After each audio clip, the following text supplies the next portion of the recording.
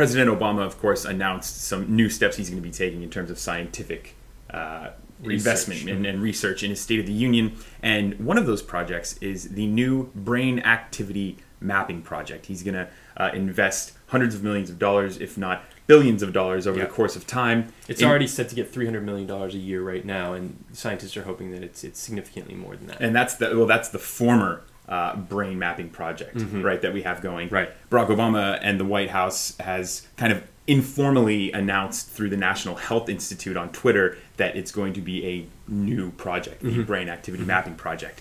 And the important thing to note about this is that scientific investment is it's the biggest bang for the buck. It pays. The Human Genome Mapping Project, which was begun in 1990, the government has invested $3.8 billion in that over the course of those 20 or so years since that project was announced.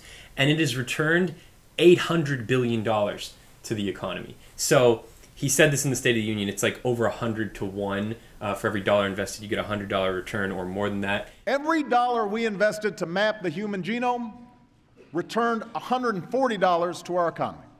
And it looks like the same thing can happen with the brain. This could help us figure out, degenerative diseases like Alzheimer's and Parkinson's. How we deal with addiction. All kinds of things. And so this is excellent news, and this is just another sign that President Obama is a scientific president.